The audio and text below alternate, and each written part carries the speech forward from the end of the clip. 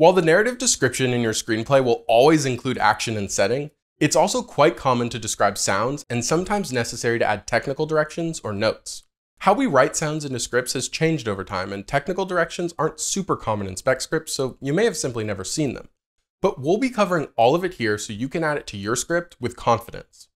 Rather than writing "we hear," you'll want to describe what is heard. That means sound should be incorporated naturally into your description.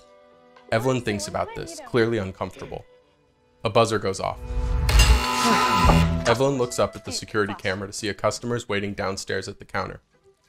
At some point, there was an argument over whether sound cues meant to be captured during production should be written differently than sound effects meant to be added in post.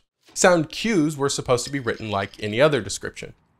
Ruben packs green vegetables and spices into a blender. He presses his hand down and the blender thrashes loudly.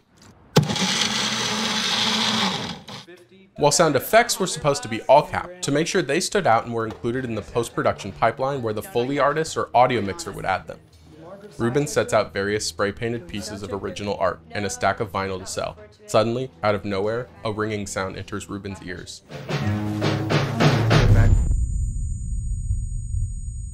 But whether you all cap sounds honestly isn't much of a concern these days, and I'm not totally convinced it ever really was.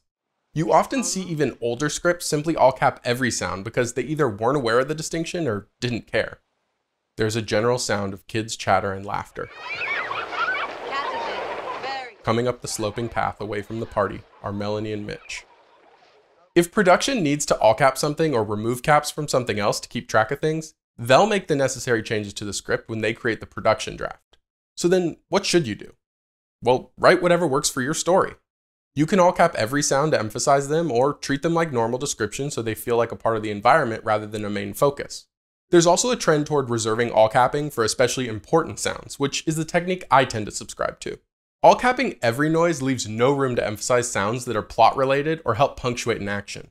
But emphasizing the sudden blast of a laser gun, with a sudden blast, the slimy alien disappears in a blinding flash of light. Or the unrelenting croaking of a vengeful spirit. And now there's a new sound, moving down the stairs. A familiar throaty croaking sound, along with a strange skittering, like the world's biggest cockroach. Those things can leave a lasting impact. But sometimes the absence of sound can be just as important. Like when we see a character speaking out of earshot. Hi, my name's Dwight Schrute, and I would like to buy a purse from you. Or want to stylistically drown out sounds like in Saving Private Ryan. If you're searching for what to write in this situation, you'll likely run across the term MOS. One of the many dubious origin stories goes that for a scene where the audience was meant to see that the characters were speaking, but didn't actually hear the dialogue, the Austrian-born director Erich von Stroheim said in a heavy accent, "Will shoot this without sound."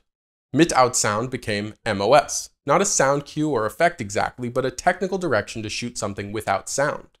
It might be a fun story, but it's not one you really need to remember. Because despite looking through scripts going back to the earliest talkies, I've actually never seen a single use of the term. And you probably shouldn't use it either. Technical directions often stand out largely in the wrong ways. Not only are they usually emphasized with all caps, which can take your reader out of their flow, but they're often screenwriting jargon like MOS that reminds the reader of the medium, undermining all the work you put in to completely engross them in your story. All of which means writing in technical directions usually hurts readability for the sake of emphasizing something that hurts readability. If you can replace a technical direction with natural description, you probably should.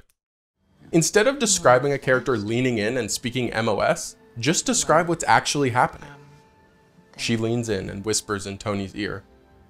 But there are some cases where technical directions will be the best option to tell your story. So let's talk about what to do then. Technical directions generally tweak a scene in one way or another. They might change the shots, or subjects, distort an expected sound, or add an overall visual effect. Technical directions are almost always written in all caps. For a blinking moment, we enter bullet time. They can be written in the interior of a paragraph of description, but it's also common to see them begin a paragraph. Close on Frodo, his face fevered and sweating as if in the grip of some terrible internal struggle. He's drawing the ring out of his pocket with trembling hands. They're usually set off by a dash or colon, though it's common to skip the punctuation when the direction refers to a subject. You might remember that shots and subjects like these can be written into headings instead. Which approach you take is largely a stylistic choice. Does the small subheading and the white space around it help your pacing? Or would the scene be better conveyed with denser paragraphs of description? Or would you be better off moving this information into the natural flow of the description? The jargon-filled man's POV, a man reaches out and grabs Woody, could easily be replaced with a man's stubby hand reaches down and grabs Woody, which would fit more naturally into the flow of the read while conjuring the same image in the reader's mind. Directing the mind's eye is almost always a more powerful and immersive tool than any technical direction or shot. But if the story is better served by using them, then don't hesitate. We've already seen how effective technical directions for layout can be when we explored split screen sequences a few videos back. The screen splits again from the other side to reveal that with three-way calling, Gretchen was on the line the whole time. And technical directions are one of the most efficient ways to explain broad effects like a scene turning black and white. David and Jennifer glance at one another, then look horrified around the room. The world has turned to black and white. The all-cap emphasis ensures this important shift isn't missed in the read. But what if you need an entire scene or sequence to be black and white, or absolutely need to convey something directly to the reader that doesn't fit nicely into the narrative description or scene heading? This is when you'll want to use notes. Note: from here out, we're watching an increasingly psychedelic depiction of dimensions colliding, and the Spideys have to do their job as it happens.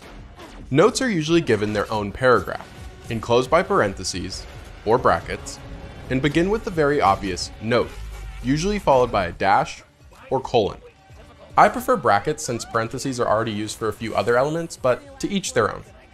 The note format makes it clear that we're on a short aside from the actual storytelling, which helps minimize the impact from pulling our readers out of the flow of things. But remember, just like heading notes, these are meant for our readers alone. If you need the information to be delivered to the audience, then it belongs in the description.